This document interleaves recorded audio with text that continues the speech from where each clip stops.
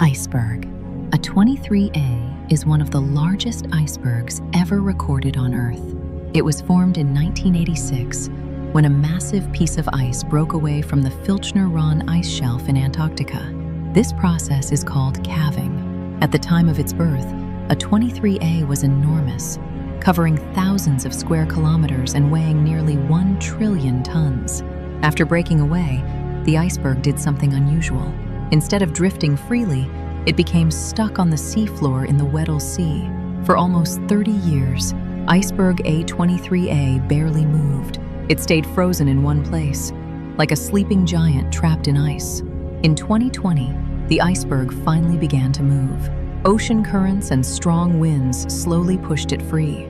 For a while, it spun in one area due to circular ocean currents, confusing scientists and making its movement very slow. By 2024 and 2025, A23-A started drifting north towards South Georgia Island in the South Atlantic Ocean.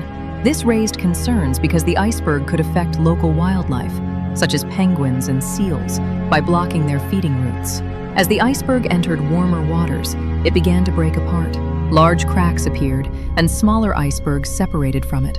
Over time, A23-A lost much of its original size and strength.